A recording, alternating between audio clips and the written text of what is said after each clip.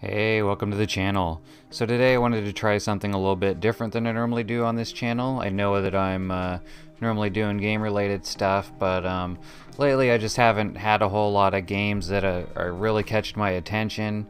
Kind of waiting for a few updates on some, but anyway, I thought I'd try something a little different for this video. This is, I have a love of sci-fi books and universes, especially ones that have like expanded universes.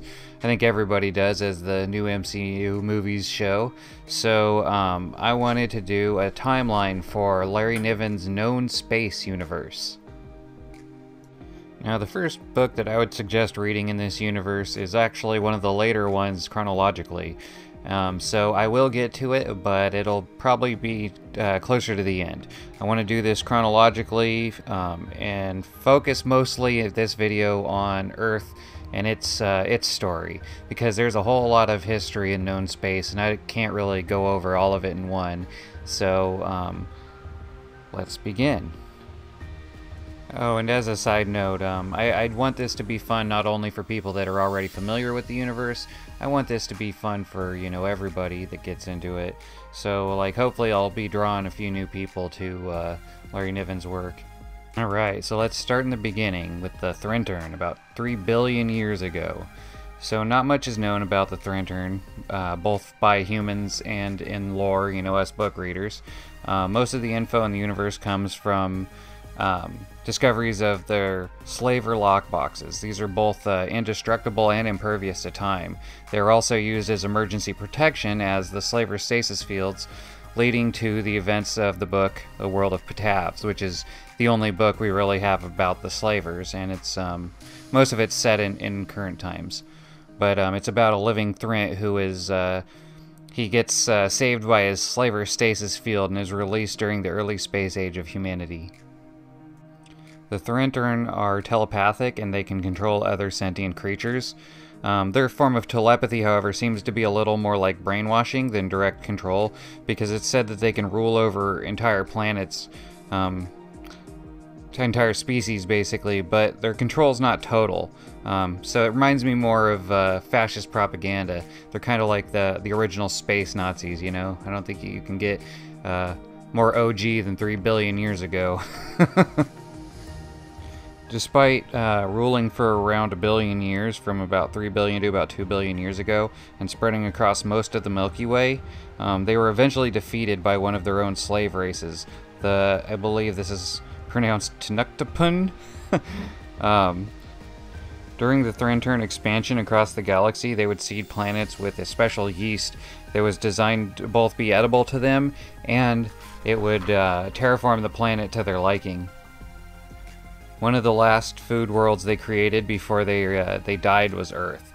So they never got to harvest anything from Earth, but they did seed it with their yeast.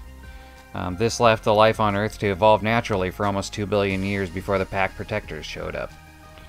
Pack Protectors are fiercely intelligent, but instinct-driven warriors.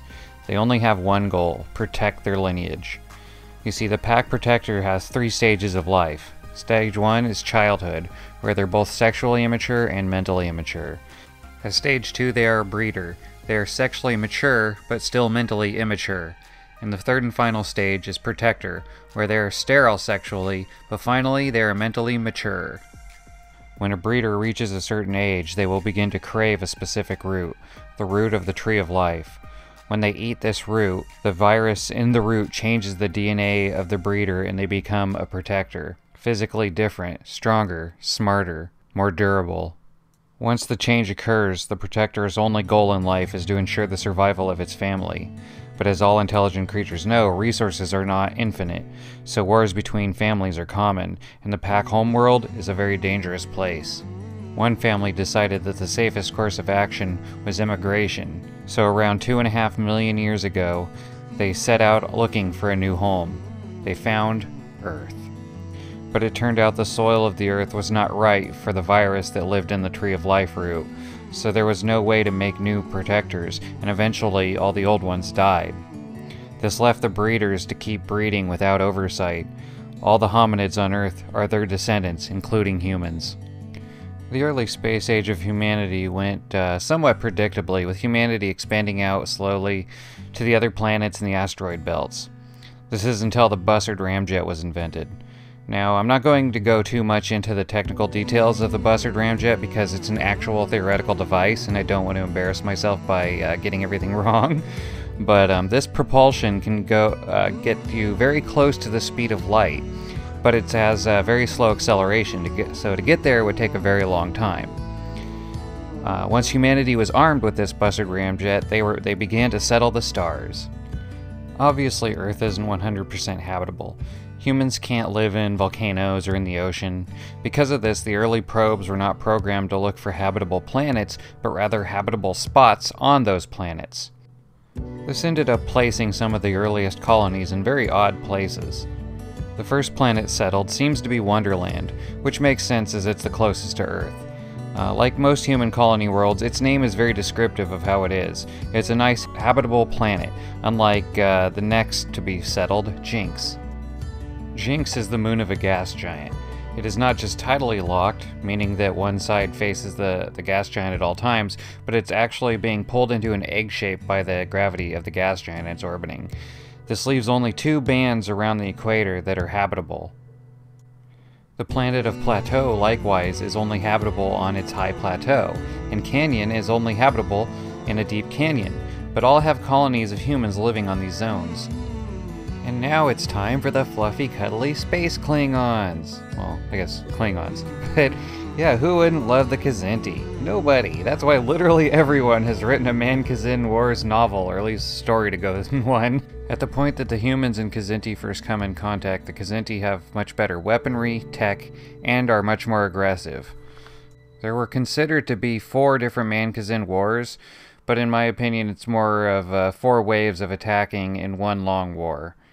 Humans defending had a range advantage for reinforcements, but otherwise only survived through ingenuity and creative thinking, which is why Wonderland was lost to the Kzinti for a while, and why the war seemed to be lost until the Outsiders made contact with We Made It. Not much is known about the Outsiders. Their tech seems to be one of the most advanced in known space. They live in the vacuum of space on city-sized spaceships that travel around at relativistic speeds, but with almost instant acceleration and deceleration that should shred them and their spaceships to atoms. They don't seem to have any interest in violence, but are willing to make trades. When colonists from the planet of We Made It first contacted the Outsiders by chance, they instantly saw the possibilities and traded for a hyperdrive blueprint, a new kind of faster-than-light engine. This engine can make a ship travel at the rate of 1 light year every 3 days. Once We Made It brought one of their new spaceships to Earth and found out about the man-kzin wars, they provided Earth with the blueprints and instantly turned the tide of the war. Okay, I couldn't think of how to do this section without any spoilers, so this is your spoiler warning. If you don't want any spoilers, you should probably end the video right here. Otherwise, let's keep going. The ring world is by far the largest structure in the known space universe. It's a 1 million mile wide strip that circles its star at about the same orbit as the Earth, creating more land area than over 3 million Earths. It has a secondary ring inside the first that acts as the ring's day and night cycle, alternatively allowing light through and blocking it out for nighttime. By the time the puppeteers showed it to Louis Wu, it was almost 1 million years old already. Just like the Earth, it was originally meant to be a pack protector sanctuary away from the wars of the pack homeworld. But like the Earth, although for different reasons, it failed and was left without any pack protectors. Because of its massive size and lack of any predators, the breeders evolved to fill every ecological niche. TV missed a great opportunity with this, in my opinion. They already make every alien humanoid, and on the ring world, every creature is related to humans, so there's reason for it to be humanoid. From the grazing cow people, to the typical human hunters, to the humanoid carrion eaters. On the ring world, weird cat-human hybrids actually make sense. Alright, well if you're still here, thank you for that. And if you like this at all, please like, comment, and subscribe. And if I get enough likes, maybe I'll make another. I know several more sci-fi universes, and I could also do a lot more here in Larry Niven's known space universe. So let me know in the comments if either of those sound like something you would want to see. So thanks again, and take care.